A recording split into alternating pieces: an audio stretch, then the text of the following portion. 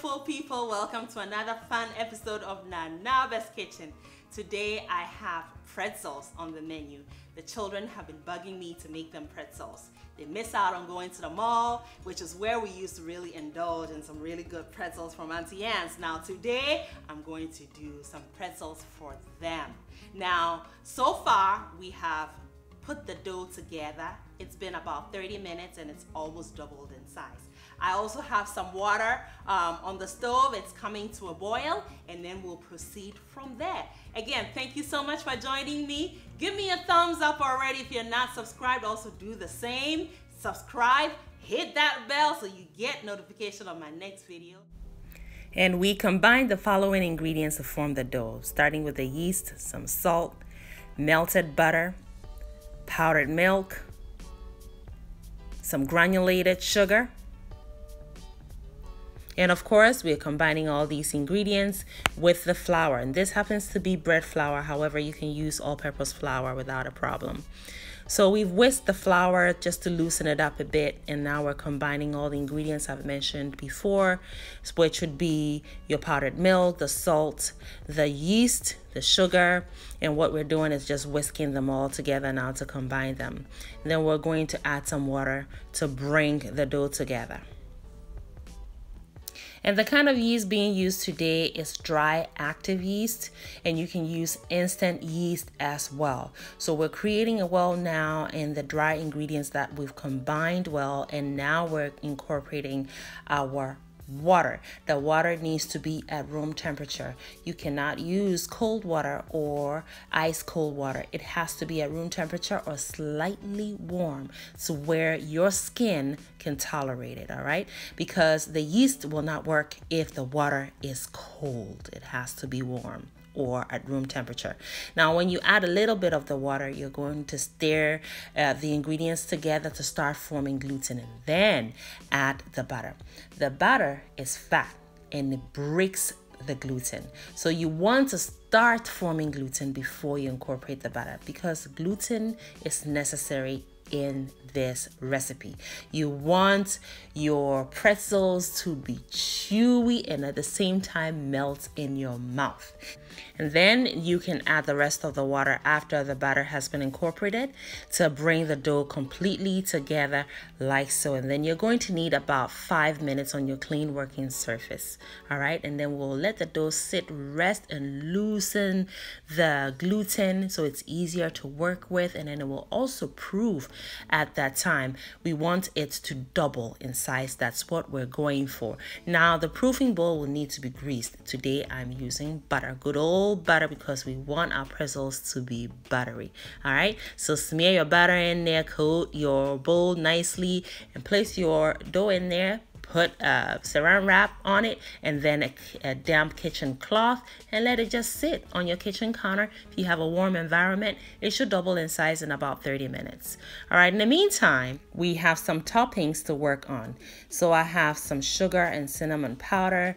I also have some kosher salt, or you can use your pretzel salt if you can get a hold of that. And then we also have some pecans, which I have crushed. So I have added the cinnamon powder to the granulated sugar and whisking together to combine evenly. And then here is another topping, which we're going to make the original pretzel from. This is just kosher salt and it is coarse, all right? And here is our pecans. I was trying to mimic my favorite pretzel, which is the almond coated kind, and I didn't have any almonds on hand, but I had a whole lot of pecans, so I used that and it worked just fine. So 30 minutes later, here is our dough doubled in size. Now gently pour the dough onto your clean working surface and just let it hang out for about a minute. All right, now our water has come to a boil. We're going to prepare a baking soda and hot water solution, in which we're going to be dipping our formed pretzels before they go into the oven. So here's the baking soda, and yes, it's supposed to bubble like this. Some effervescence action should occur, and whisk it together to combine evenly. All right, now this water is hot, so when you dip your formed pretzels in there, you ought to be careful.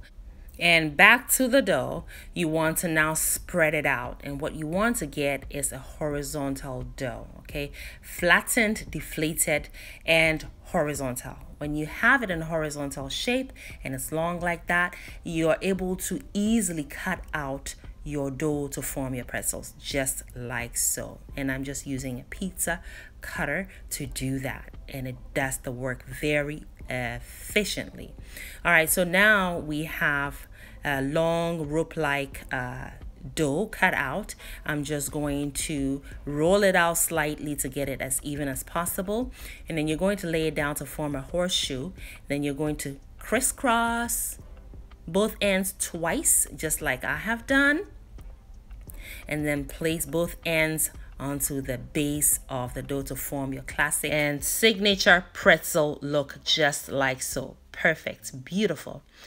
Repeat that until all your pretzels have formed, and then we're going to start dipping them in the baking soda and water solution. So just drop it in there gently and carefully. You're going to use 2 spatulas to kind of submerge them and take them right out. You don't let them stay in there for too long, all right? So just for about 3 seconds or so, and remove them, place them on your sheet pan. And the key here is to completely submerge them in the hot water and baking soda solution. So you want to kind of give them a baptism. Think about how hot it is in the oven. You want to prepare them mentally to face that heat. That's how I choose to look at these, all right? After that, you're going to coat them with an egg wash. So I just had 1 egg, a drop of water in there, whisk it, and then coat them nicely with that. And that is actually going to give you a really nice glossy shine after they're done baking. And we all know pretzels ought to look glossy and have that shine to them. And right after your egg wash, you're going to sprinkle your toppings onto it. So I have sprinkled the kosher salt, and now I'm doing the same with my crushed pecans. And they're going to go into the oven at 350 degrees Fahrenheit for 15 to 20 minutes. So at the 15-minute mark, you want to open your oven. Depending on what kind of oven you have, you really want to check on these after 15 minutes at 350 degrees Fahrenheit. Just look and see if you like the color, okay? All right, so the rest of the dough, I just roll them out into a long rope and I cut them into these little miniature bites. All right, so we're going to coat these when they're done baking in our cinnamon sugar. It's going to be amazing. Look at these 15 minutes later. This is the color I'm going for, golden brown. So if you want them to be browner than that, then obviously you can let it stay in the oven for 5 more minutes. So like I said, at the 15-minute mark, just check and see if you like the color, but it should be done cooking at that time. Look at these gorgeous things. Yes, I cannot wait for these children to indulge. I am so proud of me right now. And they look stunning too, don't they? So now I have some butter I have melted. The cream part of the butter is on the bottom, so the top part is clarified, and I'm using the clarified part to give them even more shine, especially this plain one and the pecan coated one. Just look at that. How gorgeous are these? And just look at how soft these are. You know they're going to melt in your mouth, and you're still going to get that chew. Now you get that chew from dipping them in that baking soda and hot water solution. It also gives you that distinct pretzel taste, right? So you get that coating that tastes alkaline and that chewy outer layer, and you also get kind of a thin crust because the baking soda starts to break down the protein in the flour, which is what gives you that signature taste, look, and feel in your mouth. So these little bites have come out. I have coated them also with some of the clarified butter, and now they've been dipped in that cinnamon sugar. This is my son's favorite.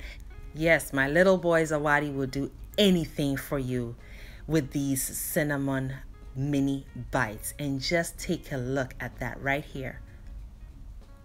You can see the chew.